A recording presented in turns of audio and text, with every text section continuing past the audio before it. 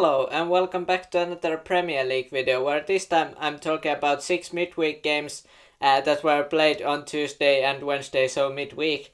And yeah, interesting results, some more interesting than others in that, well, I kind of expected many of these games to go as they went, but yeah, the first game was between Leeds and Nottingham Forest.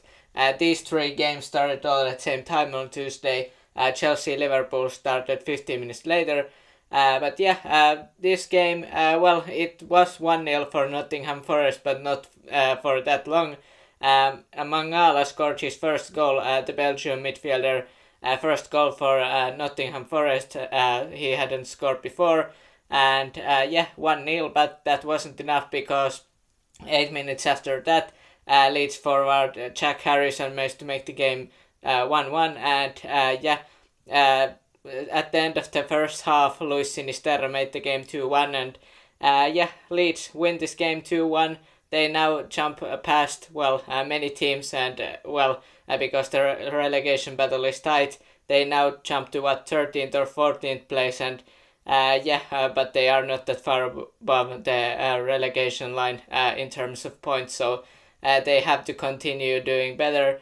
Whereas Nottingham Forest, they are now 17th, so really the last team that would survive until next season in Premier League. So yeah, they need points desperately as well. So yeah, two teams that needed points desperately. Leeds got 3, Nottingham Forest no points for them.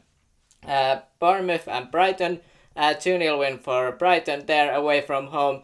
It's not unexpected because, well, Bournemouth, they now dropped to 18th place thanks to that Leeds win.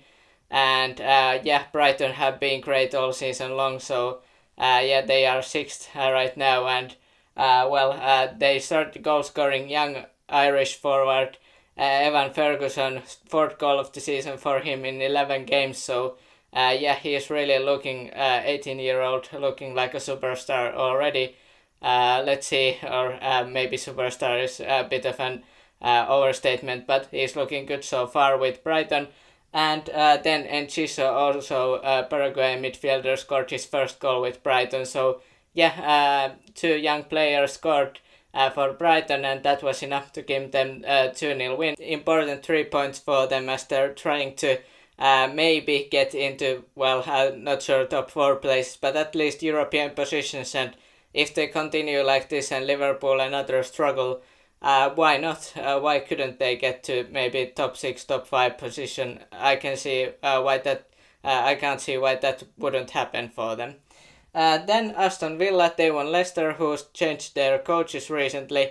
Brendan Rodgers wasn't there, but they still lost 2-1, and they are in trouble. Leicester being in trouble, 2-1 loss at home.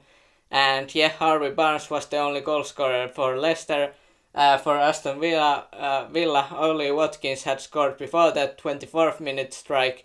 And yeah, brilliant goal by Bertrand Traore, top left corner long shot, made the game 2-1. And Bertrand Traore's goal, thanks to that, Aston Villa get 3 points and they move up to 7th place. So they really are doing quite well.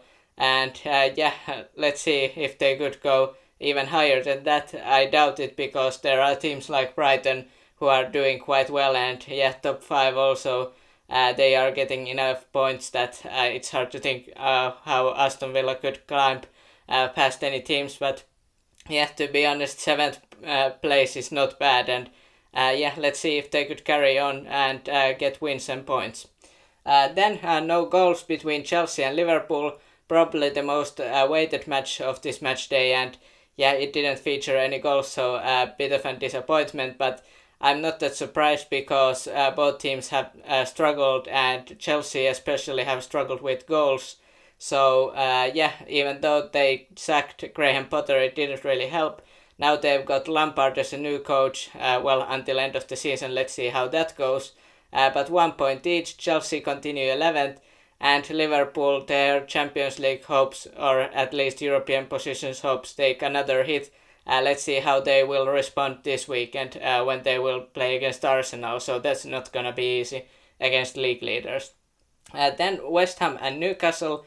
Newcastle beat West Ham 5-1 away from home. So Yeah, West Ham, they had good feelings about their weekend win, and yeah, that really didn't continue. They lost to Newcastle, and 5-star performance by Newcastle. They started goal scoring by Callum Wilson, was the first goal scorer. Then Joel Linton scored 7 minutes after that, 13-minute strike. After that, Kurt Juma managed to make the game 1-2, so maybe hope for West Ham. Well, that was soon trashed because Callum Wilson scored 46 minutes. Then Alexander Isak after, what was Fabianski doing?